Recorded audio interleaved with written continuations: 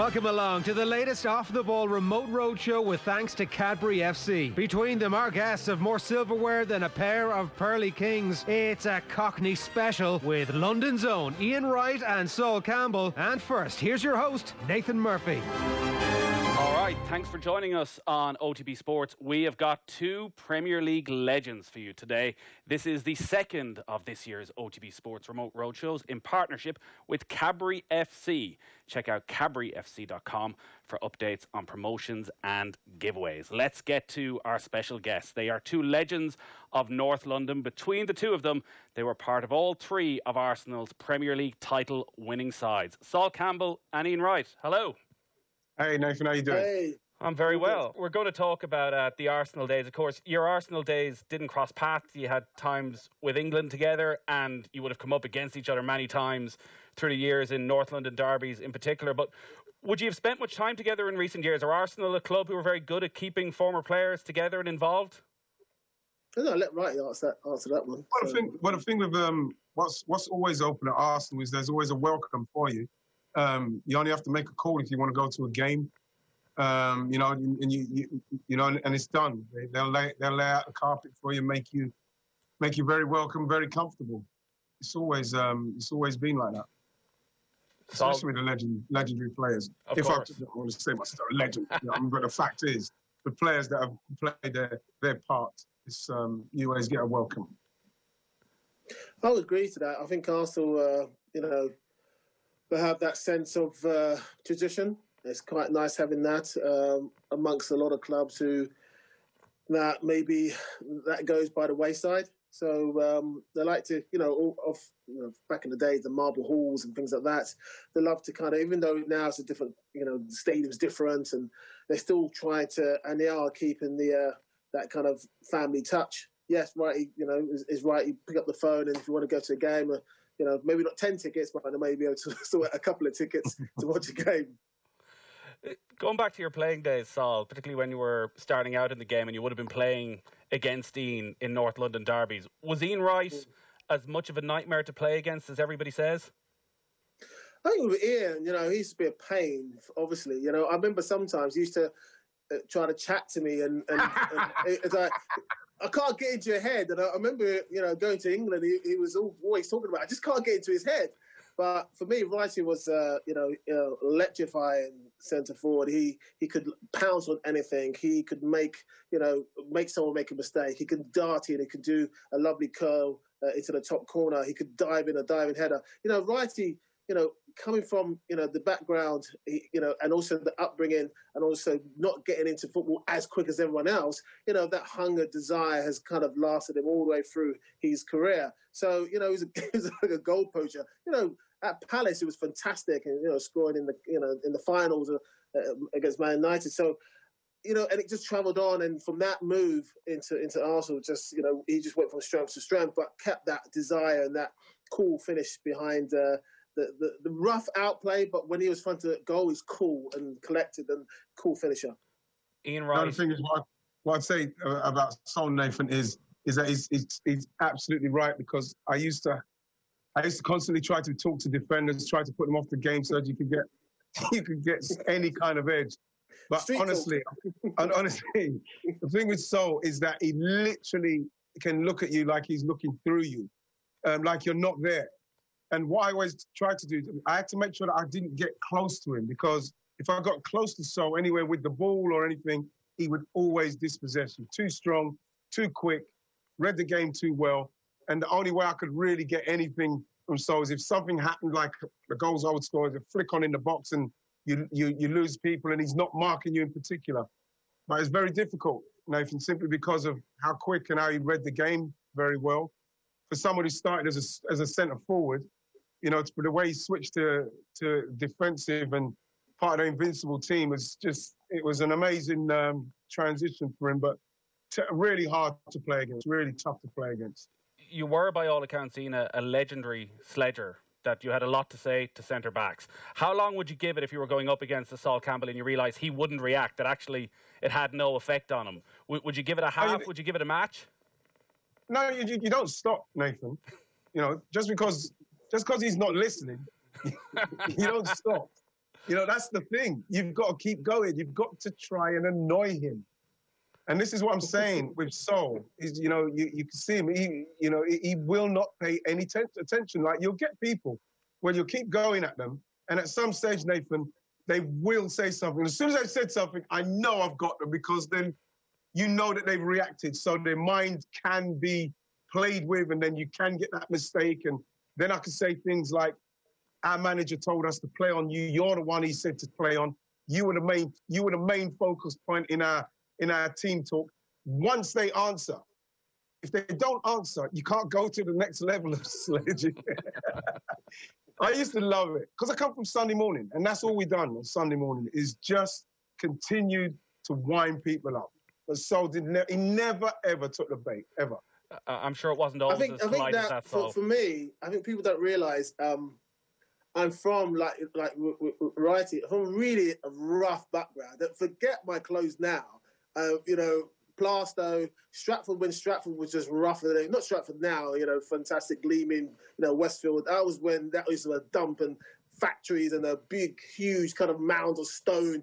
You know, I've got fish places in there, and Plaistow, Stratford. So you get this, you get people, you know, cussing each other, things like that on the street. And so you kind of learn, for me, over the years, you learn to just kind of keep your cool and just concentrate on the job at hand, or just kind of seeing through them and getting on with your day. So obviously I'm from that type of environment where all that cussing was going on.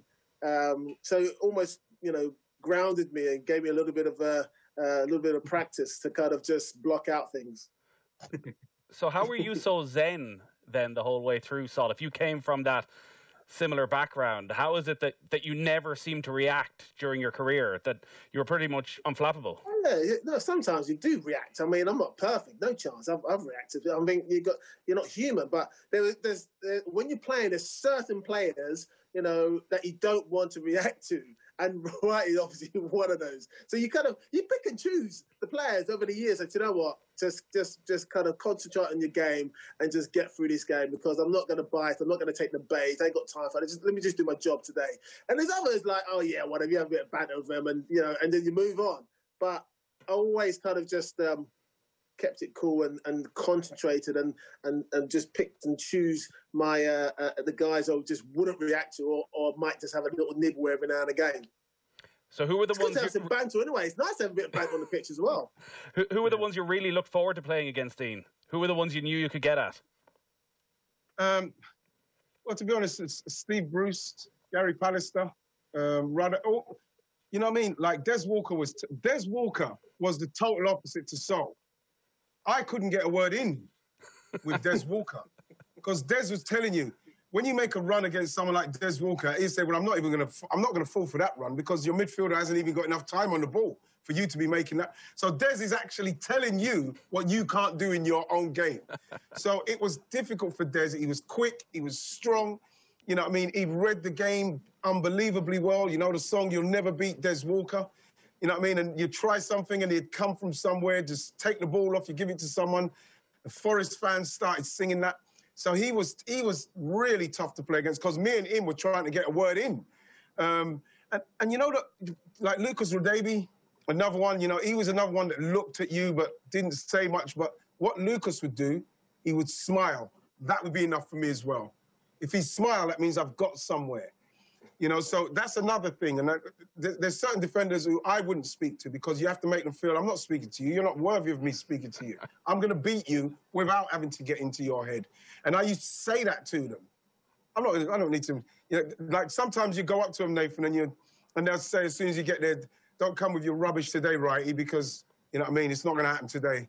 And I'd say to them, I'm not even going to speak to you. You're not one of the defenders I'm worried about. So then, you know what I mean, you don't speak to them.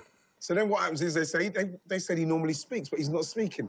So you get into their head that way. But everybody else, apart from someone like Rio was vexed with me, because when Rio was younger, he really liked me and everything. Same with Michael Dewberry. And then the first thing I done with them was absolutely slaughter them about the way they looked, how they played, and weird stuff like that. And like, I remember when they came off, they say, I hate Ian, right? I hate him. When you speak to them once we finish, we have a laugh about it, they say they hated me. But the fact is, I would speak and try to get through to everybody. And there's some people who say, well, I'm not going to get much out of Sol, I'm not going to get much out of Lucas Davey. But people like Ruddock and Steve Bruce and all them ones, you know, all the other guys, I'll get something. That's why I scored against them.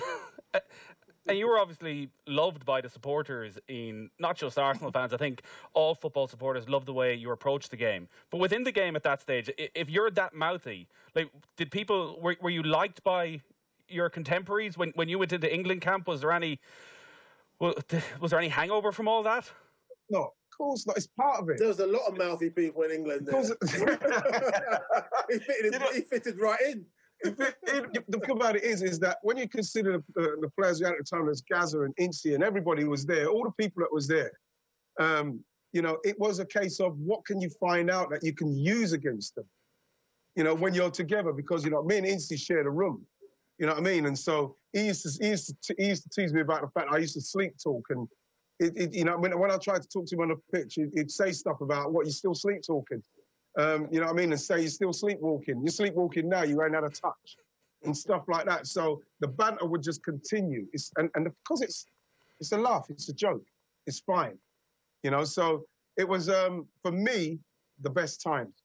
The best times. Being amongst England as well, once Sol, Scholes, Beckham, all those guys came into it, the younger guys, it was like an amazing squad to be in. I was pleased to be in that squad. Ian, going back to your playing days and that all-action style and a lot of talking, like I think Alex Ferguson said at times, you know, he felt you were very volatile. He was almost telling his players to stay away from you in case they became involved in something. When you're coming up through the game and you are playing Sunday League, is anyone trying to beat that out of you to stop you being like that? Or actually did all your managers realise that was how you got the best out of yourself? Now, the thing is coming through Sunday morning, Nathan, I started playing Sunday morning football against the men at 15, and it was all banter driven. We're talking about really poor players to a certain extent as you went up the levels, who were literally trying to hurt you. They're telling you they're trying to break your legs and stuff like that. So you learn to protect yourself, and you learn the banter, and you learn how to get through it. You know what I mean? There was a lot when we were playing. You know, being a team that, you know, that had a lot of volatile players in it. There was fights. Of course there were fights. But as time went by, and then as I finally got into the game, Nathan, Steve Coppell, after I had my 2-week trial, I remember he pulled me after about a month and he said, never change the way you play, the way you approach the game, and the way you see the game going in your head. There's certain places where you can try to do skills and tricks and stuff. Because when I played Sunday morning football, anywhere I ended up on the pitch, I'll try and beat somebody or try and do something flash, just because it's about, for me, it's about entertainment. Once you get into the professional ranks, you can't do stuff like that. But Steve Coppell said, do not lose your natural ability to want to express yourself. So that's the way I've always been. And to be honest, I kept that all the way through my career. Obviously, I had to be disciplined the higher you go, because you start losing the ball in certain areas. People are scoring goals, you're going to start costing the team. So you have to pick and choose your moments. But I never changed my Sunday morning mentality about how I approach the game. Talking, flying into tackles, you know, it's brilliant. I loved it. So the buzz for you all the way through was the expressing yourself. It was the all-action style. It wasn't just scoring the goals. Like, if you went through a game and you didn't score a goal, but some other things had gone your way, would you come off the pitch happy? No. Well, you're a striker. First and foremost, you want to score. You come off the pitch if you've won and you're still disappointed, simply because, especially if you've had a chance, Nathan, and you've missed it. You know, me personally, you're a bit disappointed because you want to score, because back then, if you score, you probably stay in the team. But like, you always are more happy when you have scored and obviously you've played well. But if you've scored and you've not played well, for me, as long as I scored and we've won, I didn't care how I played. I didn't care how I played, because I'd like to think that the way I played, I was always going to give a 7 out of 10 performance at least. And if I was having one of them games where it's not going for me, I just literally just start running and working my socks off, getting the crowd going, making things happening, unsettle people. And you know what I mean? And that is how I do it. That's why I knew what I was going to give to to the fans and the team every week. I knew what I was going to give. Because sometimes you go out there, it's just not happening for you. Touches off, you're missing the chances and stuff. But then you put the work in on the other side and, you know, you get the credit for it. And that's where I suppose the affinity with the fans comes from. I spoke to Michael Owen recently about goal scoring and his confidence and his almost delusional levels of self-confidence, as he'd say himself, whereby if he was in the warm-up and he missed every shot in the warm-up, he'd be delighted because he'd feel he got them all out of his system. Whereas if he put everyone in the back of the net, he'd be delighted because he's never been in better form, that no matter what happened, he was starting that match with the belief that things couldn't have gone better. Were you like that? Did you have a natural confidence that no matter what happened, you still felt the goals were going to come? Or were there moments actually where there were dips? Yeah, I hear what you're saying, Nathan. And to be honest, when you look at Michael and the way Michael finished, you can see that what Michael's done there, he's given no room for negativity to get in. Because if he's missing, he said it doesn't matter because I'm gonna probably score. And if he's scoring, he said, well, I'm scoring, so it doesn't make no difference. I'm going to continue scoring. I needed to be scoring during training as well. What I used to do in training was I never ever finished like, oh, it doesn't matter. Oh, just do it like, oh. I finished as if I was playing a match on a Saturday every time I finished in training. And I used to get a thing where even if I'm walking past the ball and the goal's empty, I put the ball in the goal. So everything about what I'm doing for the whole week is about seeing the ball ending up in the back of the net. So when I'm training well, I'm happy and scoring. And then when I get to the Saturday, I'm already thinking, well, I'm training well, so why shouldn't I worry? And if I'm training badly, and I'm not scoring in training, I'll say, well, it's no problem because I know that if I get the chance on Saturday, I'll take it. So you're as a striker, you're giving yourself no room for negativity because that's when it creeps in. Start seeing people getting on this 4 and 5 and 6 and 7, 8 game where they haven't scored. That's not happening for players like Michael Owen, Robbie Fowler and things like that. I'd like to put myself in that bracket, but I'd be having myself too much. But the fact is that I never felt like I wasn't going to score in any game. Saul, you went up against so many incredible strikers and played alongside them, whether it was Thierry Henry, Ronaldo, both Ronaldos you would have played against during your career. Is that something you would have noticed from marking those type of players, that no matter what happened, the head never dropped? Or did you feel at times you could get some sort of mental advantage on some of those great players? The main thing is, we've really, Wright is in that, guys who could get a chance and half a chance, quarter of a chance, boom, it's in the goal. Do you know what I mean? So the higher you go up, and if you want to, get in as a young lad in football, because back then I started 18, 19 to get into football side, professional, side back then as an 18. There was only a few guys doing it. It was probably me. There was Giggsy around. I think Bex came a little bit after. The Man United guy came a little bit after. But it was quite rare for a youngster to come in. So you had to learn really quickly, because when you came up against these guys, you couldn't afford to give them too much space or give them an inch or a ricochet or bad clearance and it just lands to their feet in the box and they just say, thank you very much, inexperienced lad, boom, goal, 1-0, thank you very much. So you had to kind of limit the mistakes, the positioning for them in and around the box, because they could just come along, half chance, bang, swivel, look, and also they're anticipating, little bobbles of the keeper, or hit the post and I'm there. So you had to, for the forward, they're gambling. That's them. They love to gamble. So you have to say, I have to think like a forward. I have to think, okay, it's going in, it's going wide, but it looks like it hit the post. I've got to come in because I know there's a clever forward coming in, sniffing around. So, you know what? He might do a bad save. He might hit his head. He might bounce. He might do a look, Rickshaw. I'm going to be in position. So you had to kind of cover 2-3 runs as a defender, because the gamble, a real good forward just gambles in and he goes. If he gets lucky, he gets lucky. If he doesn't, he doesn't. But for me, the one time I don't go back in, if it hits, come off the keeper, a little ricochet, keeper doesn't hold it or hits the bar or whatever, bang, in. So you had to kind of cover it. That's the thing with guys of that level. Wrighty, there's Michael Owen, there's Shearer, all these kind of guys. Thierry. The list goes on and on. You had to watch them 90-odd minutes. You had to. He had to. You just couldn't. Even if they're having a bad game, thinking, they might just get one chance. You know what I mean? So you had to really make sure, even if once the whistle's gone, then right, the game's over. But those guys, the game's never over them.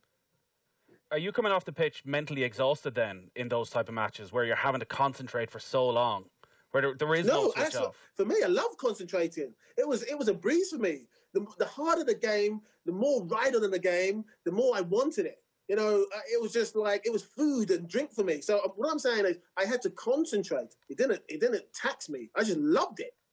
You know, you just couldn't take liberties with these guys. What happened then on 16th of August 1993? I picked that up because it was the one that came up on Google when I was searching North London derbies that you played against each other. 0-0, 86 minutes. It might have even been your first ever North London derby, Sol, was it? And Ian Wright pops up. Header. Was it a header? Pops up. Yeah. Pops up. Did all those things you just spoken about. Pitch. Exactly. He ran over the whole pitch. Yes. He ran the whole pitch, did he? It sounds like a typical Ian Wright performance. He got booked after 3 minutes and scored the winner after 86 minutes.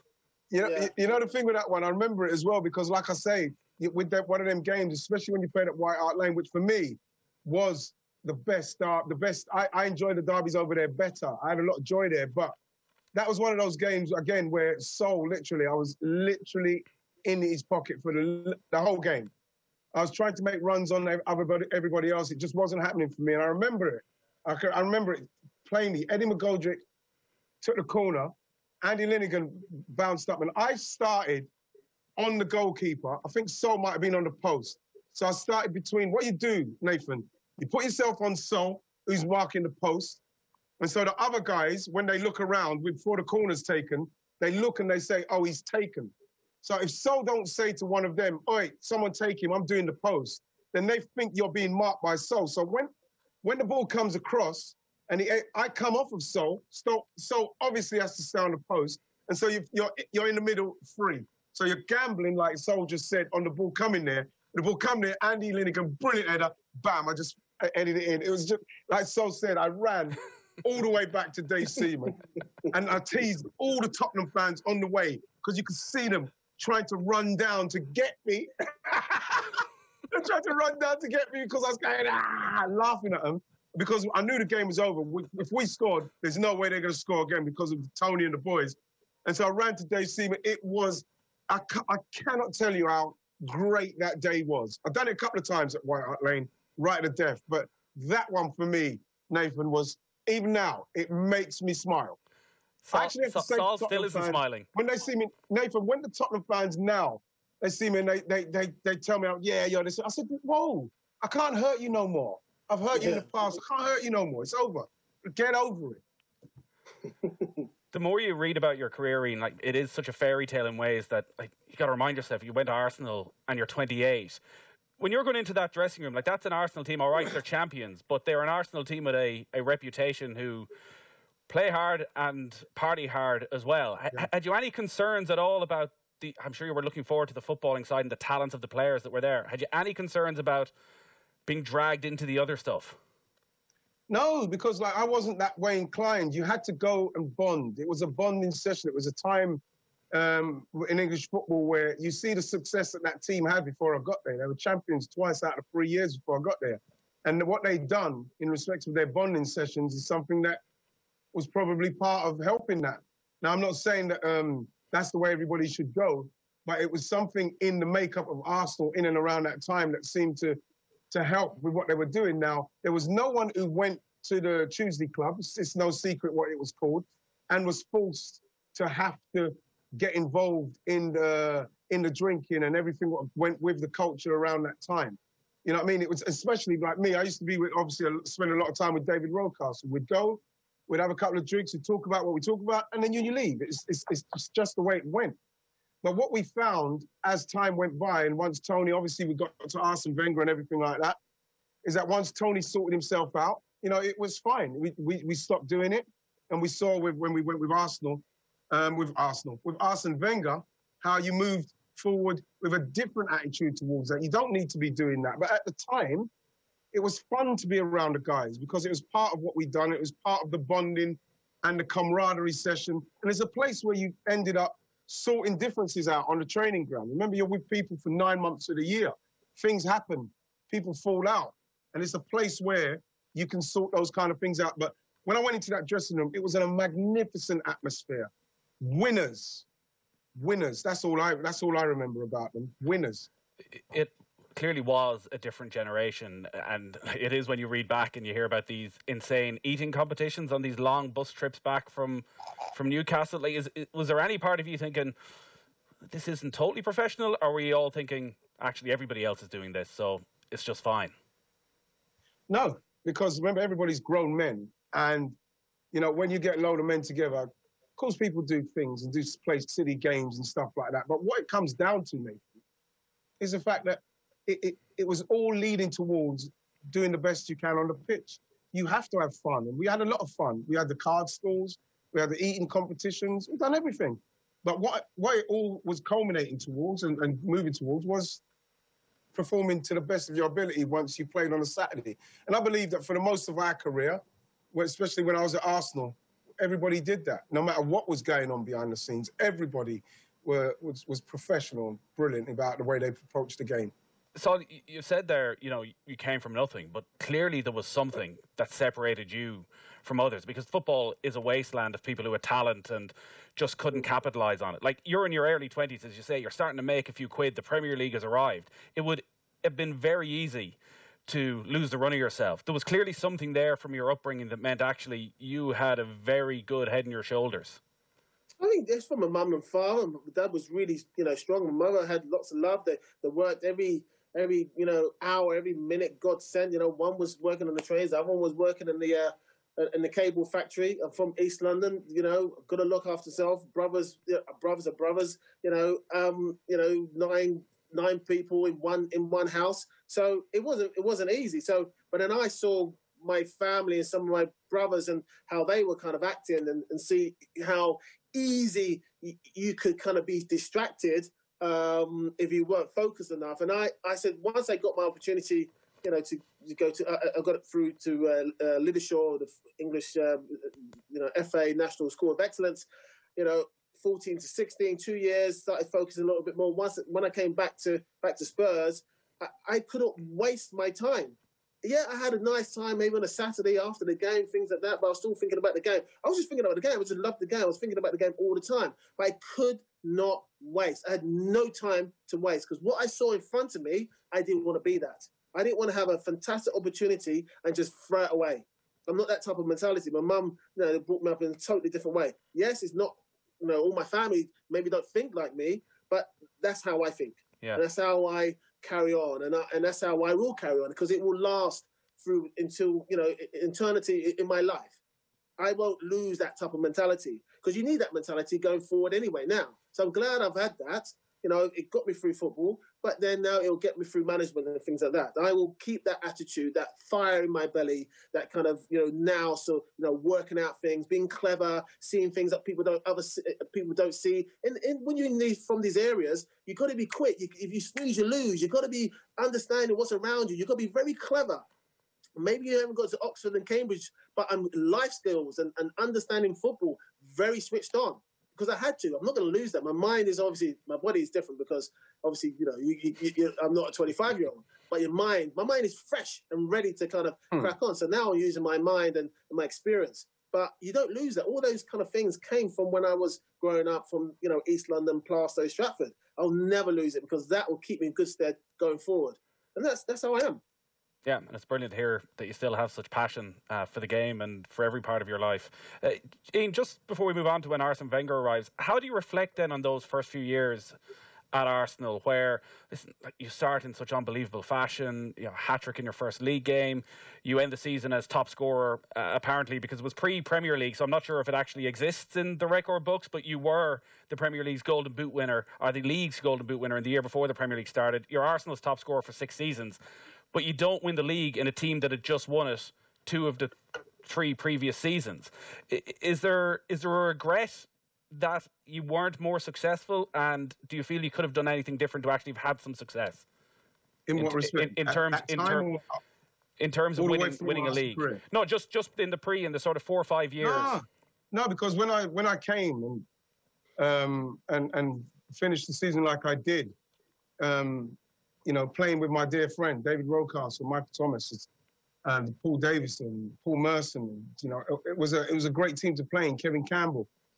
But one of the main things for me about being in that team and why I was so happy to be there and even though we didn't win anything off of the back of that season, it was like, for me, one of my best seasons ever, easily, in the league, was because I was playing with David Rocastle. So I was thinking that, yes, like I said, we just won the league twice in the last 3 years, or 4 years after that season. And I'm thinking, yes, the success in that, again, is only around the corner. But I didn't know that we were going to go through some fallow years. But I was always starting the next season thinking, yeah, this is going to be the one, this is going to be the one. It was, the best thing that's happened to me in my life, it's easily signing for Arsenal Football Club, simply because of how great they were, what they meant to me from a young age, because David Rocastle went there when he was a youth team player at the age of like 15, 16, and then we, on the estate, on Roke Estate, everybody, 1982, 83, everybody started to support Arsenal, and that's where it came from. So I was just glad to be there, Nathan, and to end up scoring those goals like I did. I think it was 29 league goals. I scored 5 for Palace before I went. I was just thinking, my God, this is amazing, playing with really good players. And you're always told that when you get to the next level of player, the game becomes a bit easier. You have to then work on making the runs because great players will find you. I found that at Arsenal. One of the best players, I thought, obviously David Rocastle was magnificent, Michael Thomas, but Paul Merson was an unbelievable player to play with. Anders Limpar, unbelievable chances they created for you. And I was quite excited, Nathan, simply because I knew that the next season, like you mentioned, 6 seasons I was top goal scorer, I'm going to get chances made for me. So I'm always feeling that the good times are around the corner for me. So I was always very positive and hoping that things are going to happen. Talk a bit more about Merson there and just how good he was. Well, to be honest, you know, when they say, like I say, people talk about, you'll play with quality players that will be able to hurt you. When you leave Crystal Palace and you go somewhere like an Arsenal and this and that. And what I saw from Paul Merson in training, what he could do with his right foot was like everything. You know what I mean? His left foot literally was for standing on. He could find you wherever the ball would be, if it was trapped under his feet. As long as he could get his right foot back in any way, he would be able to manipulate the ball towards you. He was magnificent. The way he finished, he had great energy. I remember before I got there, him and Alan Smith's work rate to close defenders down was off the charts. So we're talking about somebody who could literally do everything. He could have played in midfield. He could play anywhere up front.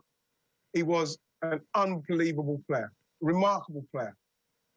The turning point then into the more modern Arsenal, obviously Wenger is the obvious touch point. But is it the arrival of Wenger or is it the arrival of Dennis Bergkamp that sparked the change for you? Dennis Bergkamp, because he came before him for a start. But I think that when you look at that signing and when you feel... I remember telling people about... when you watch the Spider-Man film, every time Peter Parker gets bitten by that spider, you see the DNA go through the film and you see it change and all clink up and do that. That's what happened when Dennis signed for Arsenal, because when he signed, the whole of Arsenal's DNA changed, and it's no coincidence that from 95, when he started moving on, the success came. I think it was brilliant, and it coincided with Arsene Wenger coming in with his philosophies towards the game and his approach towards the game, making Dennis the player that's going to be the integral point of Arsenal moving forward, was like a match made in heaven. You know, when Arsene Wenger finally did come, revolutionised the club, literally changed in a week. From 1 week you were doing stuff like that, eating chips maybe with pies, or all that sort of food, what you could have, anything you could have as your pre-match meal, all changed within a week. And the sooner you bought into it, the better you were going to be. And he was never, ever somebody that forced anything upon you. You could go and speak to him about why are we having this? Why are we getting these tablets? What are we taking this? And he'd just explain it to you. What's going to happen? Why you take it? What it's going to do for you? How strong you're going to feel? And how well you're going to play. That's all he used to talk about. So, you know, Dennis Bergkamp was obviously, for me, the catalyst for everything. But then Arsene Wenger was, obviously, he finished it up. When we're talking about great strikers, Sol, and you would have played against Dennis Bergkamp on any number of occasions, a very different type of striker, was he, from some of the ones we were talking earlier, who could pounce on a chance? Like, you know, he'd drift deep, he'd get involved in the games, he could create from anywhere. How difficult was he to go up against? You know what, with with Dennis, I think what a remarkable player. I think, you know, his time in Italy probably were Arsenal fans were probably thinking glad he didn't have a good time in Italy, because that's how, you know, they got. If he kicked on, he probably would have left Italy to come to London Arsenal. So for me, people don't realise, you know, incredibly quick. He's a quick, strong, fantastic feet. He had a bit of look. You know, him and Wright. God, you know, if he wanted to put his foot in, you know, Iceman would put his foot in. Do you know what I mean? So he had that grit, that nastiness from back streets of Amsterdam, but very clever. You know, he had everything, and he could, you know, even when I got there back, he was, you know, plus 30. He was still doing things, still strong, still quick, still can think quicker than some of the new forwards coming in. You know, it's unbelievable. I mean, for me, you know, I just wished if he could, if we had him more flying away games, I think Arsenal would have won the European Cup by now. I think some certain games, that quality, that unbelievable quality, were the extra bit that we needed were missing in some games. Because he couldn't get to some of the away games, some of the, you know, the quarterfinals or, you know, things like that. So I felt if he was, you know, able to travel, I think Arsenal would have won the European Cup by now. Was that ever anything you spoke to him about? No.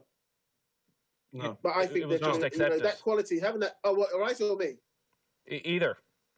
No, I was just saying so. Once you said no, I wanted to say no as well, because people thought that when Dennis didn't fly, once we realised that, okay, he doesn't fly, fine, he doesn't fly. And, you know, people was like, people, like, you get some fans, if we lost the game by the odd goal or this and that, they might say, oh, if Dennis was playing. But Dennis didn't fly, and we accepted that. He used to drive, Dennis used to drive with the kit man, Vic Ackers, anywhere where the club wanted him to go. He'd leave a couple of days before, and he would drive. We'd get there, Dennis would be in the hotel. So it's not like he wouldn't try. Anywhere in Europe, Dennis would get there with the kit man. That's why him and the kit man had such a great relationship, because they spent a lot of time together in the car, driving to wherever we needed to go. So it's not like, oh, you know, Dennis didn't try. He tried to get there, and he would get there. And sometimes Arsene Wenger said, no, leave it, home leg.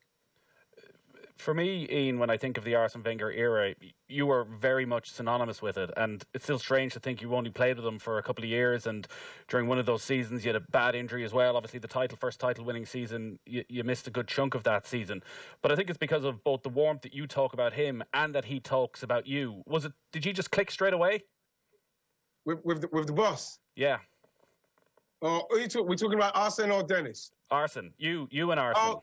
You know what is really weird, because with the boss, sometimes I catch him just looking at me. Because I remember he used to say to people, when he found out about my story and how I got through and how old I was, I used to just, he couldn't believe it. And when we used to speak, he used to say, I can't believe, where did you find this footballing intelligence from, with the way you moved, the way you finished, you're being a killer in front of goal, he used to say. And sometimes I used to just catch him looking at me. I think he was fascinated with me because I was doing crazy things. I remember he caught me on the rollerblades in the car park. And then when he told me not to do that, and I said, yeah, no problem. And then he caught me again, and I got to the ground early, and I was rollerblading through the marble halls, and he caught me again. But for some reason, I don't know if he, obviously in his mind, he knew that I'm not going to be there for much, much longer. But like, he was always just really good with me. He always treated me very well. And he was very honest with me all the time. It was very refreshing to have somebody that wasn't screaming at you, even when you know you're playing well. You know, you've got a manager coming in because you're playing well. You might have nicked a couple of goals, screaming at you because he wants to keep your feet on the ground. It's rubbish. Arsene Wenger will come in and say, you can score more. You're playing so well. Keep going. How many can you score? How well can you play? Set yourself to that kind of stuff. It's much better. It's like a father. You go and you think you're sitting there at half-time, Nathan, thinking, I just want to get back out there to do it for him. And he saw how hard I worked for him. He saw how hard I worked in training, especially at my age, because when he came in, he sent me away to France with a guy called Tibias Darrow, who was a specialist trainer, trained you up for like a week, 2 weeks, and sent you back and you're ready to go, because he wanted me to be the best I can be. And I remember, like Sol said at the start, you know, he elongated your career. My career was, he made it, he gave me extra years, 3 extra years, just by being with him for 2.5 years. Do you still rollerblade? I don't rollerblade no more. I was too old for it then, and I'm too old. I'm even older for it now, Nathan. You can still get away with it, I'm sure. Is it true I wouldn't get away with it. He used I got a skateboard now. I got an electric skateboard. An electric skateboard? Wow, I'd like to see one of them. Yeah, well, you have to hold it like that, and then you could go, nah. But I don't use that too often. My missus won't let me go on it. Is it true he used to put on training later because you used to always turn up late for training, so instead of having to fine you, he actually just pushed it on? No, let me just explain it. It's funny because I think that they got that from Tony Adams. And the thing with Tony, I had to speak to Tony about that because I heard that interview. Somebody told me about it. And I had to redress that balance simply because you can ask, no football manager or team is going to change training because a professional footballer is coming to training late. It was Tony. I spoke to Tony. He said, I was speaking. It got a bit laddish. I kind of got a bit carried away. You know, I had to come from junction 6 on the M25 to junction 22.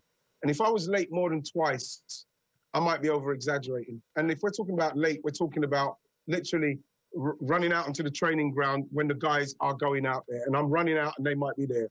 I'm never late. So I find that one's, for me, very hard to take simply because I prided myself on being there and being professional. So, like I say, Tony, the club would never have accepted that. Like I said, I spoke to the skipper and I said, Skip, when you're doing your stuff and you're getting a little bit over-exuberant and getting laddish, try not to throw me under the bus like that, because it didn't happen, Nathan. I was not late because it would not be... At Arsenal football, at Arsenal, can you imagine? George Graham? God, come on. You know what I mean? Yeah. You must still be incredibly proud of what you achieved and being the club's all-time record scorer for so many years until Thierry Henry arrived, especially getting to the club at such a young age. Like, it's such a defining part of your life, being that Arsenal legend now.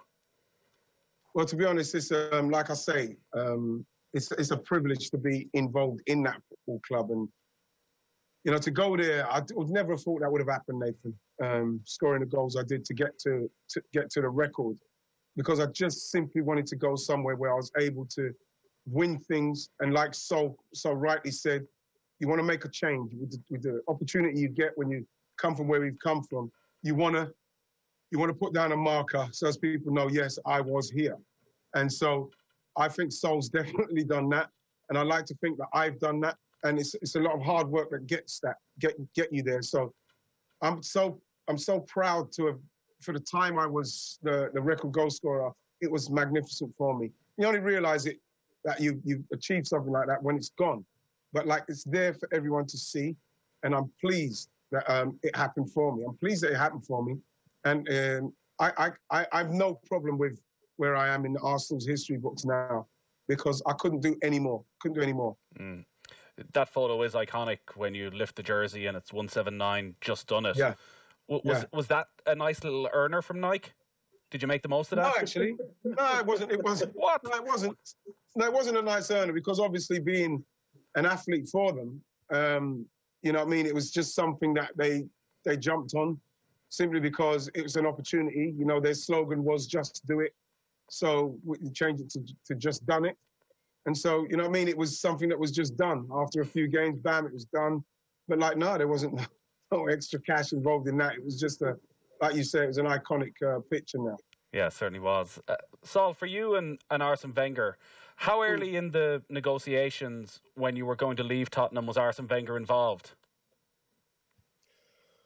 It was late on. It was all done very late. It's such a long time ago. But you know, I had a few walks around David Dean's garden. But it was a late show. I actually was going to Italy, and then a Spanish club came in, but it was late on. It seems from the way you've been talking there about your attitude at Tottenham and Arsene Wenger's attitude to football that it was a match made in heaven.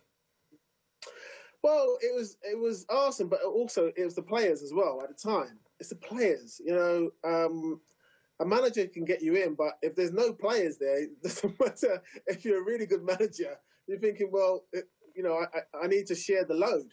You need the top players around you to be able to do something, in the league or win whatever or qualify for something. So it's the players. I mean, I came in. There was actually it was Tony. It was Tony last year. There was Lee Dixon, there as well. Mike Keown, David Seaman. But then you had the new generation: Patrick Vieira, Thierry, Lundberg was in there, Perez. The quality of the training sessions must have been insane. Forgets about Ray Parlour. Kanu. The list goes on. The top players that were there and then came in, but.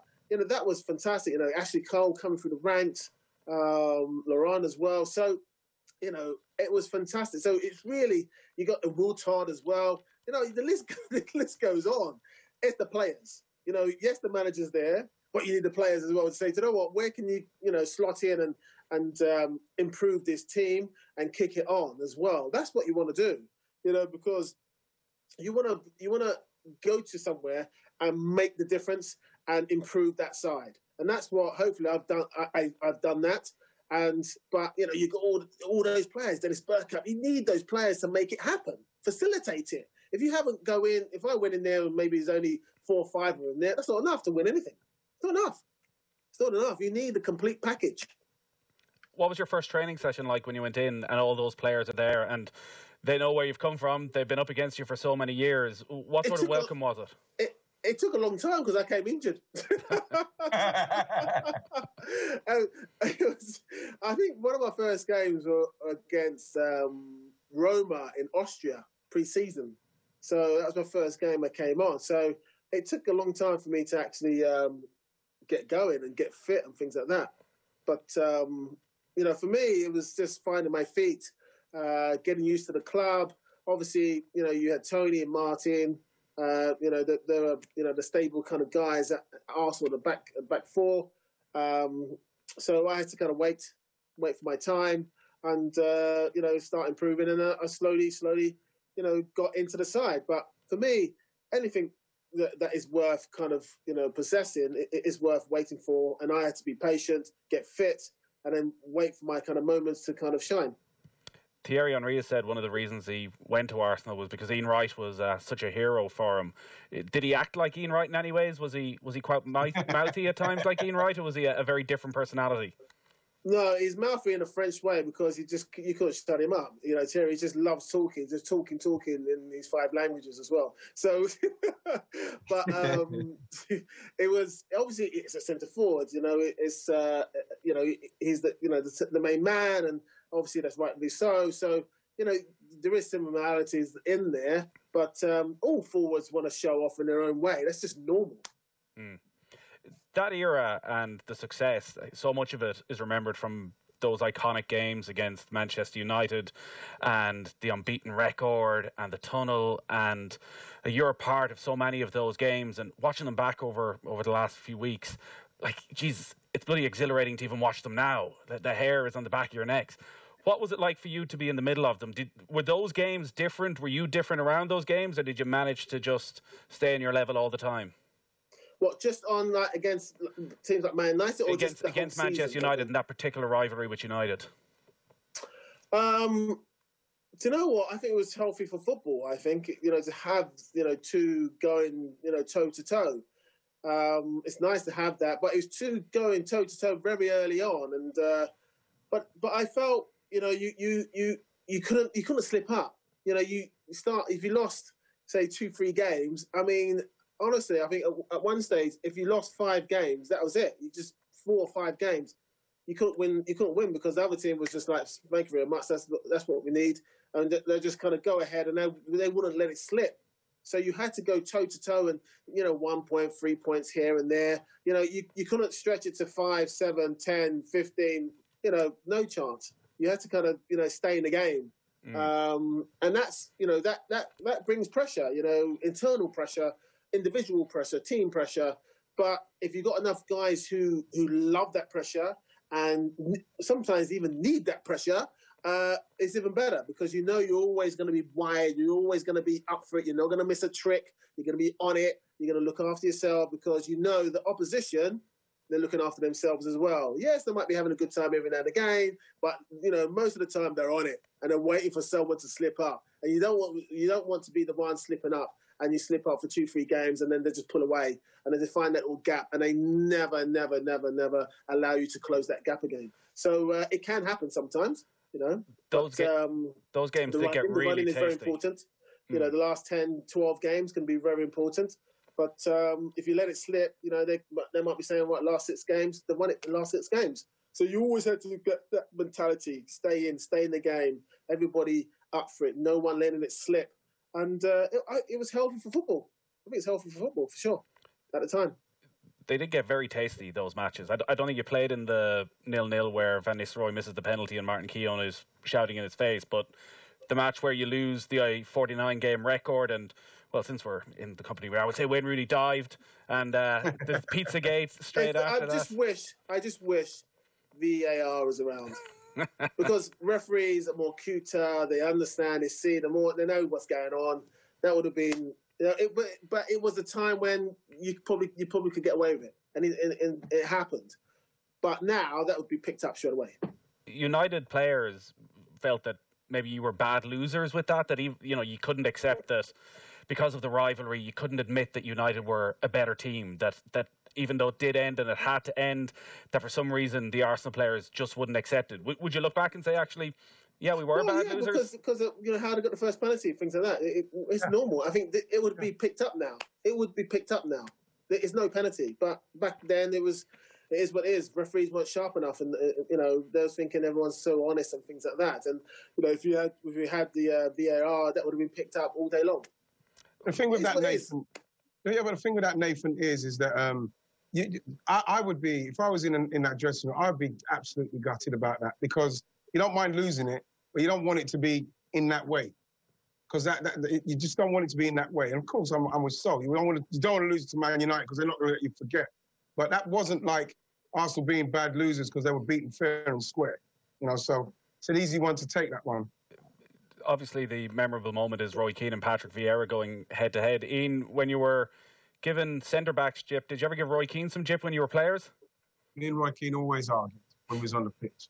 We always were spitting at each other in respect of words and saying stuff and things like that. You know what I mean? And the thing is that when you're doing it as well, even at the time, you knew. Because I remember when Roy Keane signed for United from Forest, me and Roy Keane had some run-ins when he was at Forest. But when he signed for United, I remember we played them in South Africa. We played Man United. I think we beat them, scored a couple of penalties. We beat Man United. And I remember in the tunnel, saying, all the best in your United career. I said, yeah, cheers. And we was always like that. But like when we was on the pitch, if I didn't have Tony Adams as a captain and a leader, I'd probably want someone like Roy Keane as a captain and leader, especially now I know him. We talk about football all the time, talk about the days. You know what I mean? He's the kind of character it's about winning, man. It's all winning. And whatever it takes in respect of you as a professional to get yourself in a situation and a position to make sure that you win is the only thing that he's going to accept. He's not going to accept anything less than that. He's my friend. You know what's really good about it is that the way we went at each other then, when you see now, to be able to call him my friend now, you know what I mean? I know, you know what I mean? We talk about all sorts of stuff, now. That makes me feel good. And this is great about the game. Saul, for you and that United team, was there a respect, even a grudging respect of maybe you were too alike, maybe that why there was such a rivalry, that there was such a desperation to win, that it was Vieira on one side, it was Keane on the other side, that you saw something of yourselves in them? No, I know quite a few of the Man United guys from early on, England, under 16, under 17, under 18. So I had quite a lot of friends actually in Man United.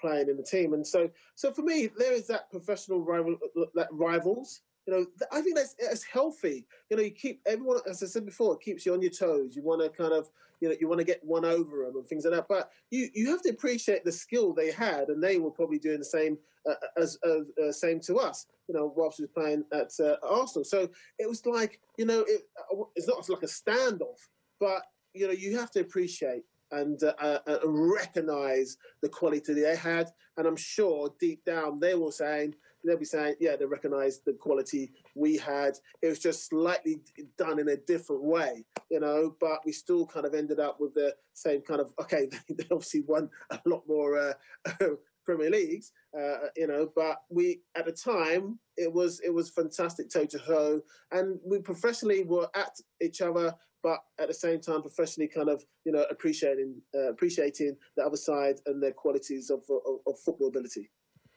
Ian, you seem to really enjoy the dynamic when yourself and Roy will be on television together, whether it's at World Cups or covering European Championships, and you seem to play off each other quite well. Well, the thing is, it's not even a case of you playing off each other. Roy says what he says, and then you either disagree with it or you agree with it. But if you disagree, then you know that you're going into an area where you don't know what's coming next.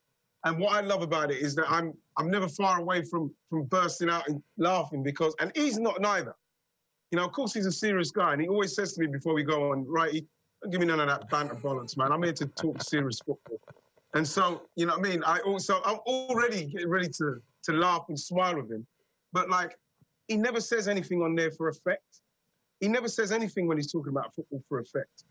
When he says something, I remember a little while back, he said something about David De Gea and Harry Maguire. He meant that. So I think that people get confused with, him saying something like that and, he meant that. So when you know Roy Keane, you take that for what it is, because he probably would be swinging. He's probably swinging. But for me and Roy now, honestly, it's just like, when they say, right, it's you and Roy Keane, instantly excited, because we have a great day, and then we go in the box, and he'll be talking normally, but he literally goes, he literally turns into another person. As soon as the music for the intro is finished, and it's not like he's switching something, it's just, that's what he is. I'm here to speak about football, and I'm serious. I'm here to talk serious stuff.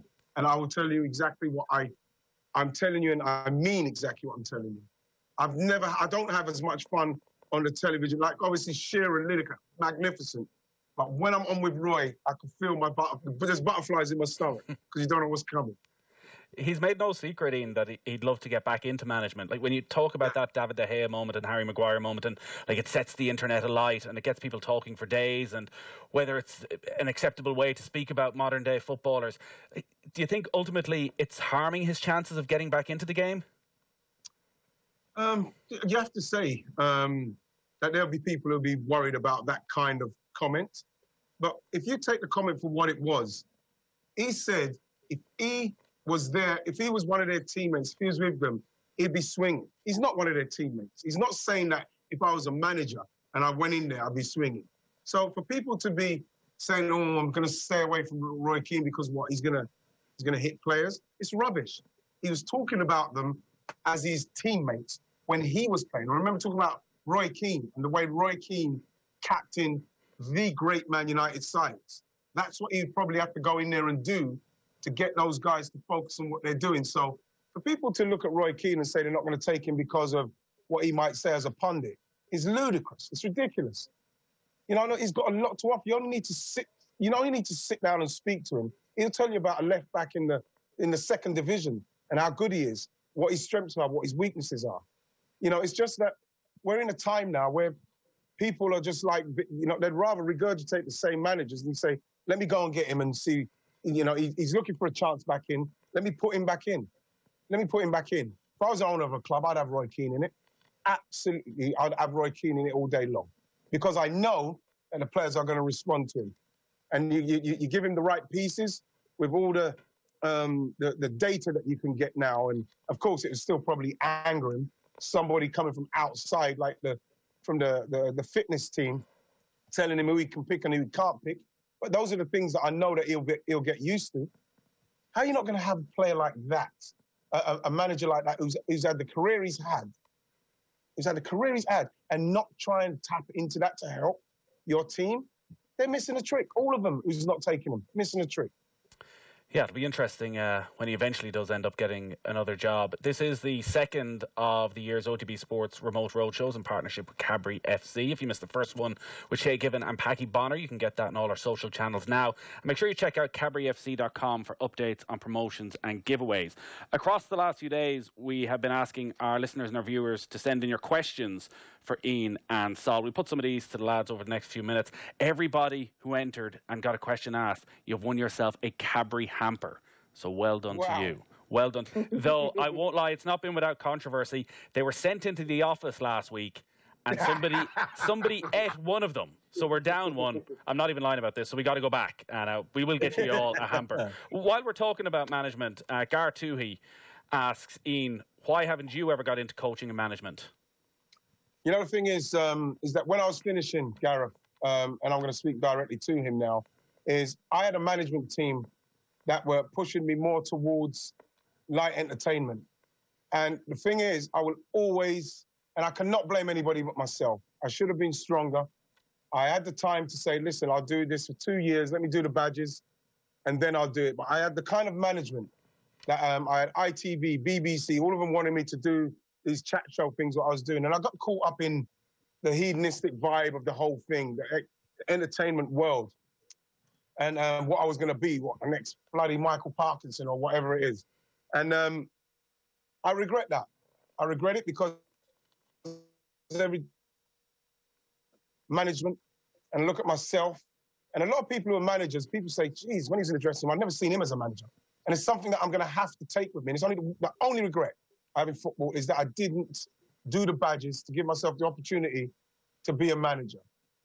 And if you fail, you fail. But I didn't do that. And so it's a regret I have because I'm not afraid of that. I'm not afraid of doing it. But like it was too late for me to take the badges, to take the time to do it now. So it's something that I'm going to have to take to the grave, Gareth, that I didn't have the opportunity to manage a football team and win football matches. Because when you see a manager come through, win matches, like I see Eddie Howe come through, you're looking at Chris Wilder now, Sean Dye, you see how they're doing their stuff and they get themselves the right people around them. And you feel, I think I could do that. I think I could definitely delegate, Nathan. So I feel like I've missed the trick for myself, but it's something that I'm going to have to live with.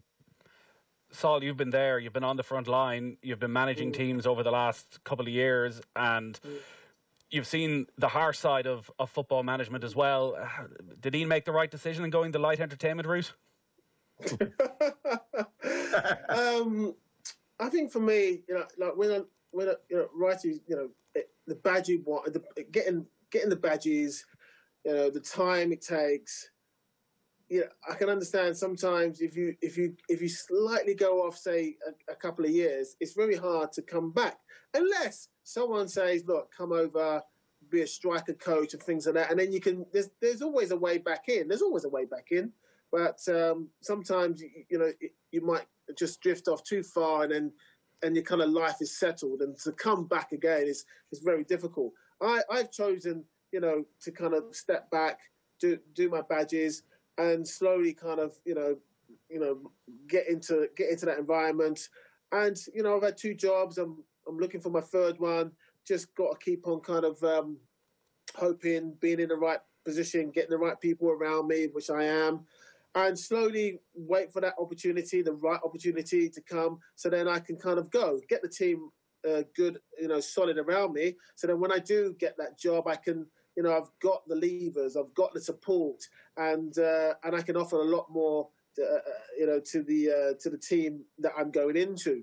I just got to get the right club, and it's not, in and around this environment, it's not easy, and I have to wait and be patient, and that's really difficult when you've got passion for the game. To be patient, it's very hard. You have to kind of almost go within yourself and be silent and don't allow the rage to kind of overflow that you're not in the game. So what I'm going to do, watch football, maybe do some radio stuff and stay in the game, because at the moment I can't go to training grounds and watch training. It's very difficult, things like that. I used to do that a lot here and abroad to kind of get some more information, write the notes, speak to the manager, watch some games, see how all the training, how that transfers into the games, a European game or a normal league game, domestic game. So I used to do all that to kind of knowledge while I'm not, playing or coaching. I'm learning. I'm learning from other managers.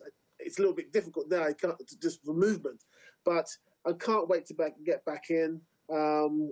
Yes, it's a difficult job to get back in because, the time you can be in there is 9 months and you're out. You've got to have impact. You've got to go in there very, very quickly. And that's why you need the right team. So to give you the best opportunity to get going, get the games, get, the team working and humming and singing off one hymn sheet. It's not always easy. I found it, there's some, the first two teams are very difficult. I'm just waiting for a team that is, okay, settled and just needs the manager to kind of move them up to the next level. That's what I'm waiting. I've done my other side, kind of saving clubs and trying to kind of, revitalize, a club that is flagging. I don't want that anymore. I think I deserve more than that now. I want a solid and stable club that needs a manager just to move them up to the next level, and I can do that. But I have to be patient, and that's the hardest thing sometimes. Unfortunately, we're still in a situation where there are so few black managers involved in the game that any black managers, particularly as high profile as yourself, almost need to come out and be a spokesperson and a representative for those managers and for the opportunities or lack of opportunities. Have things got better, do you feel, in recent years? Because it doesn't feel, looking at the numbers, they've got much better in terms of the opportunities that are there for BAME managers. I feel, you're in between a rock and a hard place. Do you speak out, but then you might, scare off people who might potentially take you on? Or do you have to speak up because, it is a situation now? You've got to look at the numbers. Don't even look at the numbers here. Look at the numbers, across Europe. Look at the numbers across the world. There's a lot of black players who played, probably want to get back in the game, got their badges, and they're not in the game. And then the first thing, also, when you look down from, say the manager, the coaches, and the fitness guys, doctors, all those things. You look all the way down into the low areas of the under 16s and all that. It's you look down there. It's probably scary, the numbers as well of black managers or coaches within or doctors or whatever in the game. It's not a lot. It's not just the top kind of jobs, it's below it as well. You have to be, mindful of that. So for me, we need to kind of, open up, allow someone to, like me, to build my career. I've seen guys build their career and win nothing. They've been to 4, 5, 6, 7, 8, 9, 10 jobs and have gone sideways. Well, give me a chance to build. Give me 10 decent clubs. And if it doesn't work after 10 decent clubs, then okay, it's fine. But you've allowed someone to build their career, several people to build their careers, win nothing, and they're okay.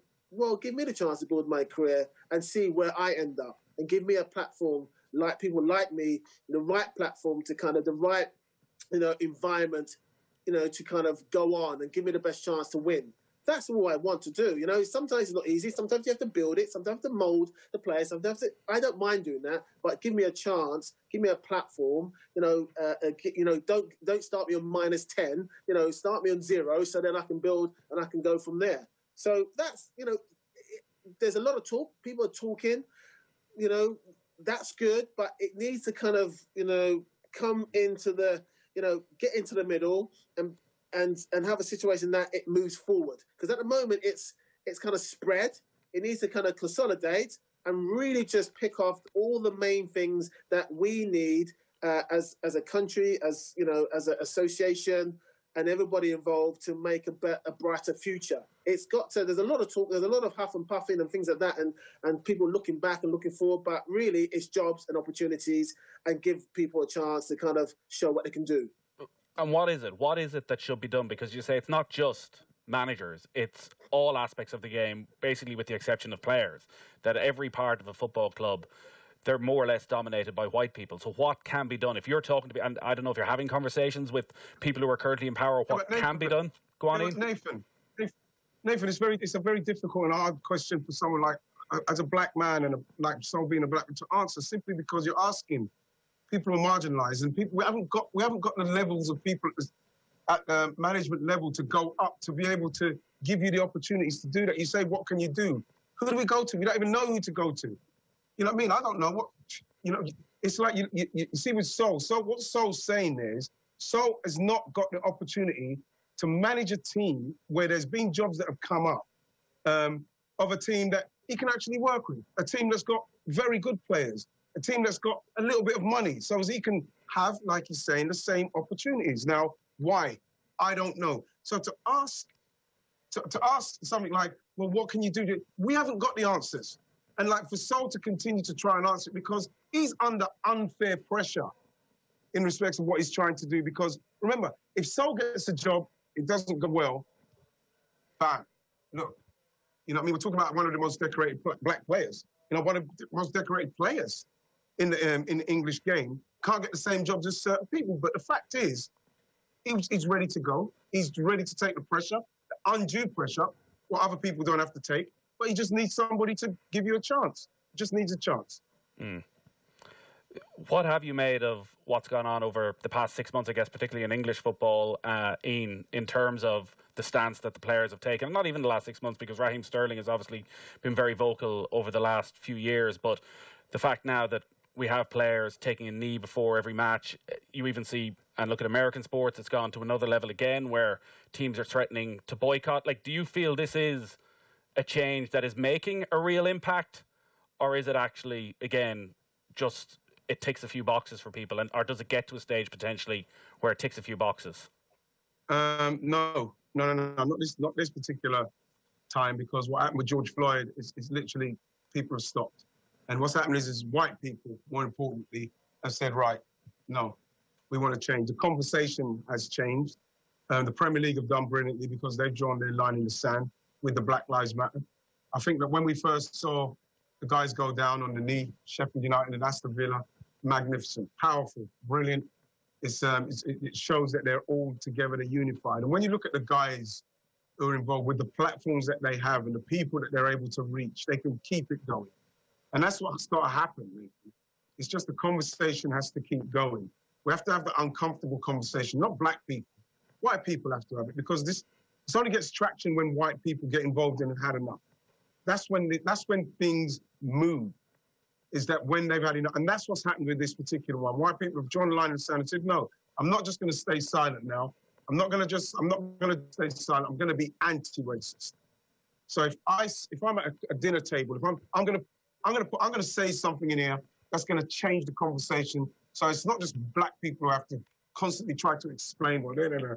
It's white people who are trying to understand, because then they can get into the conversation. That's what's happened with this movement. That's what's happened with this movement, and that's why it's gaining traction. Do you see that as well, Saul, that this was a line in the sand? I feel it's quite funny that something has to happen in America for it to really reverberate over here. We've had our moments to kind of move things, but I feel with that, tragic kind of, incident, it's transferred over it, and it's gone global. And the conversation, like Wright was saying, is white people having that conversation now. It's not black people trying to explain everything. It's like, I'm actually want to learn and listen, and I didn't even know this was going on. And that's the trouble. People have woke up. White people have woke up, and the sensitive ones who are open-minded have sometimes it's just dawned on them that I didn't know I was actually doing that. Yeah. Wow, I didn't know. I'm sorry. I've got to look at this properly. I've got to look at my kids and things like that. I've got to look at my friends. I've got to look at my friends, listen, and maybe correct my friends when at a dinner table, things like that. It's all changed. The narrative has changed.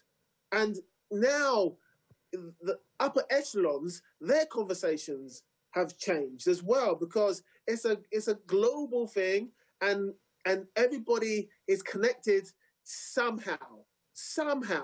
If it's connection, if it's money, if it's kind of being kind of outspoken or whatever, everyone's connected now, and the right people are talking the right conversations now.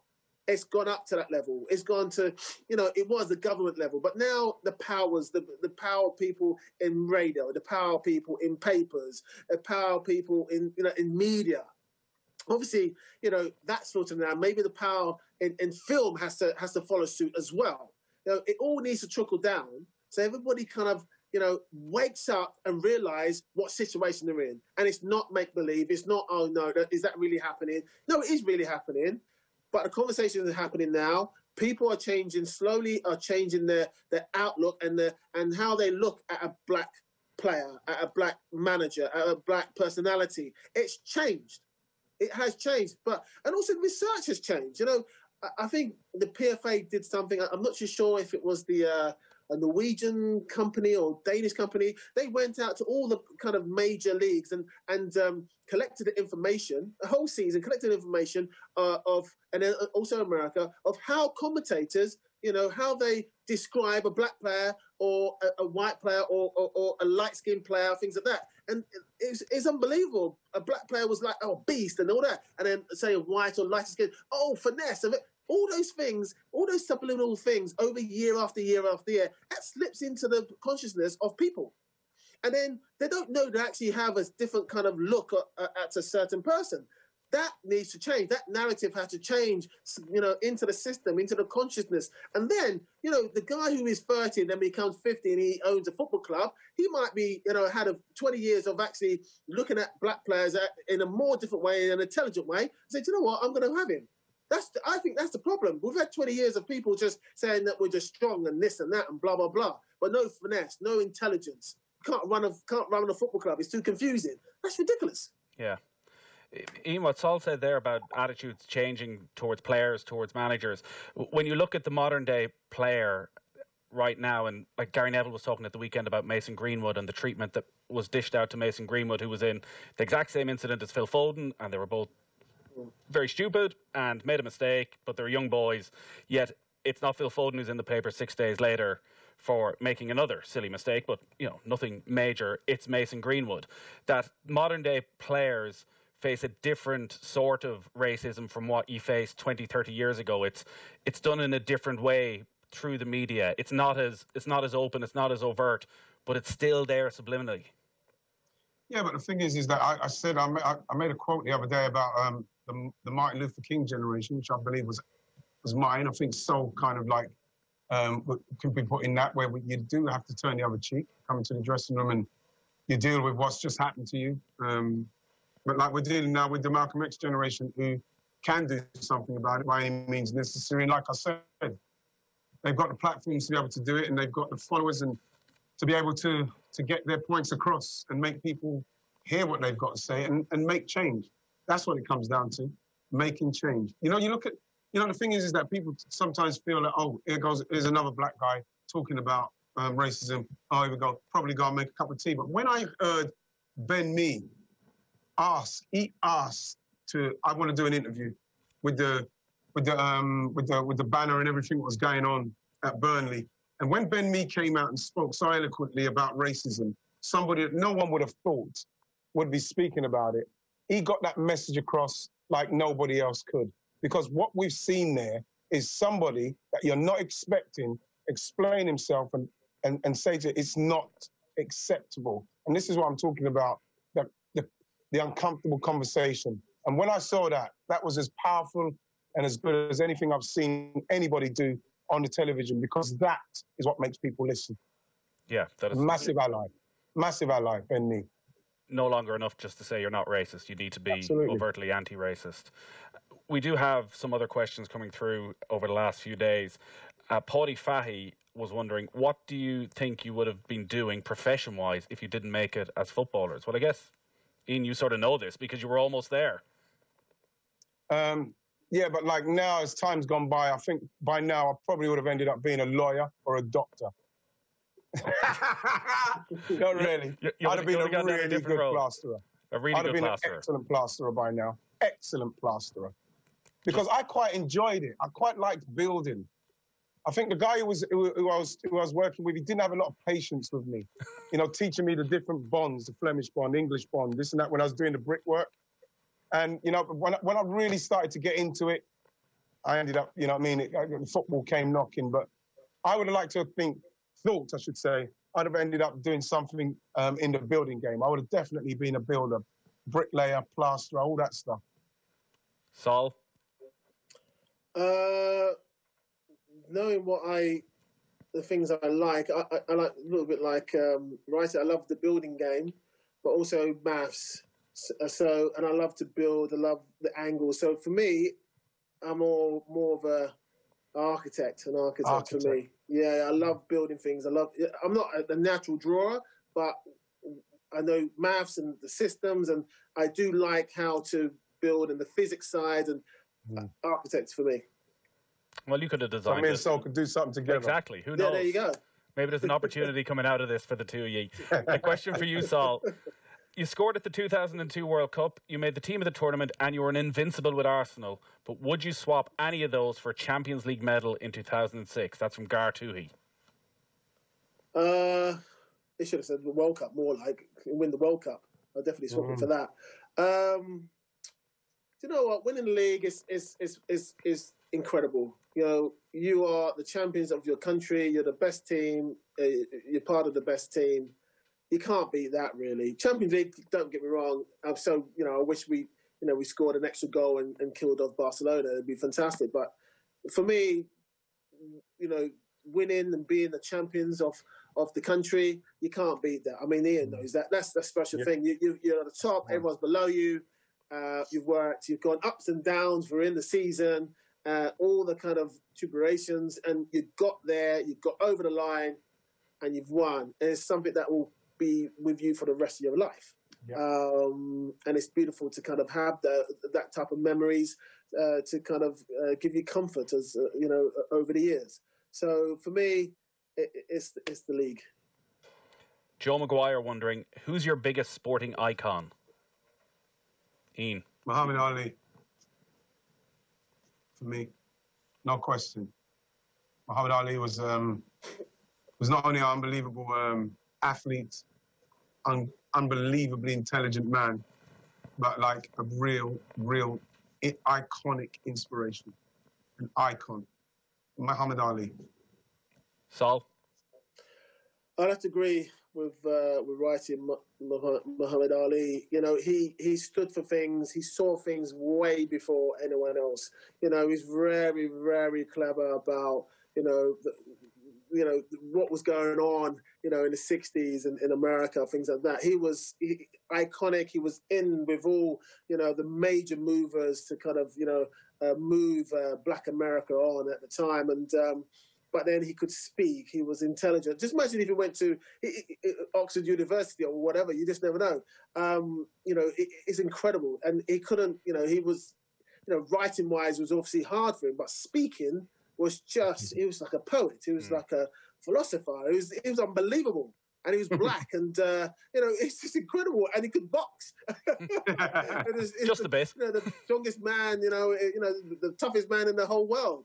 And the iconic fights he had, and character-wise, you know, for me, you know, in Zaire, those boxing matches, you know, it's unbelievable. But historical moments, real historical moments, and it's all got filmed at the same time. It's just incredible. It's like people knew that. Let me just follow this guy because something's big happening with this guy around, and he took it on. And it's such a shame. Obviously, he's not around, but what a man! I mean. And in the era of, like, you know, you had to watch yourself, and, you know, you can walk down the street and you could be, you know, you disappear the next second, you know, in America, what is still happening now anyway. But, you know, he was there. It was a beacon. It was a beacon of lights as well. It's definitely him. Just to finish up then, from Gordon Williams, how do you see Arsenal doing in the Premier League? We might turn on to what is going on in football at the moment. Ian, how do you see Arsenal getting on this season? I'm very excited about the way Arsenal are playing. I think you can only look at the last 3 games and the opponents they played. Of course, Fulham was a kind of opponent that you'd expect Arsenal to dispatch like they did. But there's a lot of positives in the way that they played when they played against Liverpool, Manchester City. The fact that they understand what the manager wants, what the coach wants, and the way they're playing. There's a confidence. And then obviously with Aubameyang, in respect of a finisher, there's now a lot of optimism around the club. And I think that comes from the manager, the belief in the players, the culture change in the dressing room, the intensity, what he's instilled in there, and the fact that they are being coached magnificently right now. I've already gone on record as saying that the way Arsenal played against the top teams in recent years, they didn't do very well because I didn't think they had a plan. They lacked intensity and they lacked organisation under Arsene Wenger's last couple of years. Same with Unai Emery. There seemed to be a bit of a communication problem. They weren't playing the brand of football that he said that he was going to bring, but now under Mikel Arteta they are, and they can catch those top teams on the break if they're going to try and retain possession and try and beat Arsenal through a passing system. Arsenal will then hit them on the break and beat them, and then they'll beat the teams like Fulham. So I'm probably going to go with Arsenal to finish in the top four, Nathan, simply because I feel that that's the goal of the manager and the players. That's what they're going to go for. Hopefully that can happen. If they do go on to be successful over the next couple of years, have you played a big role in that? Because it does seem as though you've become some sort of a advisor for Pierre-Emerick Aubameyang. I don't know if you're officially his agent at this stage, but it does seem as though you played a key role in getting him to commit his future to the club. No, I didn't know. They done what they were doing, you know what I mean? Being in contact with him, because I've been in contact with him from literally the first minutes he's walked through the club. We've always had a kind of... there's always been a channel open for communication. But obviously in that time, you know what I mean, it was too sensitive. You know what I mean? He wasn't saying like, Ian, I'm going to do this, I'm not going to do this, I'm not going to do that. The fact is that I was an ear for him, a friend for him. He knows how much I love the club. He knows how much I love him. And whatever decision he would have come to, we'd have had to accept it. It's not like I speak to the dad through interpreter and all that sort of stuff. And we were all very hopeful that things were going to happen. And that's what happened. But no, I'm not any closer in respect of getting it to sign it or do anything. I'm just like a normal Arsenal fan who was desperate for him to sign because I know that everything I just said about Arsenal and their success is going to rely on that man. He's probably going to be the focal point of that. So I'm just making sure that, like everybody else, I was answering stuff on Twitter and on Instagram to get him to know that I'm amongst the fans who want him to stay. That's how it went, Nathan. Simple as that. And maybe some similarities between his story and yours. Came to Arsenal at quite a late age, in his 20s, when things weren't going particularly well, but suddenly in the latter years actually gets the success. And even if you are just coming in your latter years, you can be a real hero at that club. You can get your statue, you can get your picture up there at the side of the Emirates. That's what's on offer for him. And you know the thing about it is that, you know, when he was at Dortmund, he was linked with everybody, and I don't know where it came from about his personality and what he's about, because he's got beautiful cars, he's got he's got unbelievable clothes full of colours. You can look at Aubameyang and he'll probably have every colour of clothing, every colour on his clothing on at one stage. But like, for people to get that confused with him as a person, party guy, it couldn't be further from the truth. He's a family man who is totally dedicated to playing football. And when you watch how he plays, when you watch how, even if one of his teammates don't pass to him when he's in a better position, he never complains. He's always smiling. And I'm quite pleased that they didn't take the chance on him and he did come to Arsenal, because everybody around the club and everybody who meets him, you can see that this guy is the genuine article. He's the nicest man you will ever meet as a footballer that is at the peak of his powers. He's my friend. And I'm really pleased and privileged to be able to call him that. And I'm very proud of him and the way he's carried himself. He's got an unbelievable team around him. And I'm just delighted he's at our club. I can't express that anymore. Yeah, it's pretty high praise for Pierre-Emerick Aubameyang. Sol, he will be key if Arsenal are to achieve something this season. Ian touched on it there. The big difference, it seems already, even though Mikel Arteta's there less than a year, like, they look like a team who are coached very, very well when you see the quality of goals they've scored over the last few matches. I think, obviously, with Arteta coming in, he's learned a hell of a lot from Pep, for sure. He's taken that, how he's... for sure, he has his own kind of style, but, you know, systems and taking the best bits from Pep, for sure, he must have taken that. And he's incorporating in his own style. He knows the club. He knows how desperate the club is to get back to the top.